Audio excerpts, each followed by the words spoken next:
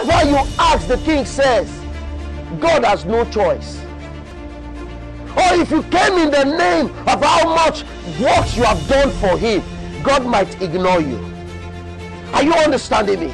If you came by the works of your righteousness, by the things you have done, oh, God might just ignore you. But listen to me, the king says, whatsoever you ask of the Father in my name, the moment the Father sees, is the name of the king that is being protruded forward, he said he will do it for you. What a king we serve.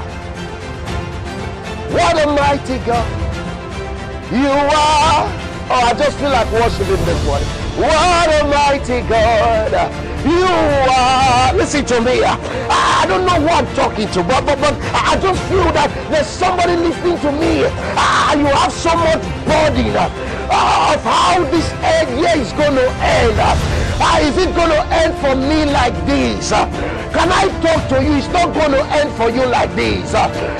Just use the name of the King. This morning, wherever you are, just use the name of the King, because Jesus is King, and at the word of the King there is so much power. If Jesus said I should use his name, it comes with so much power. Are you understanding me this morning? If he says you should use his name, there's so much power.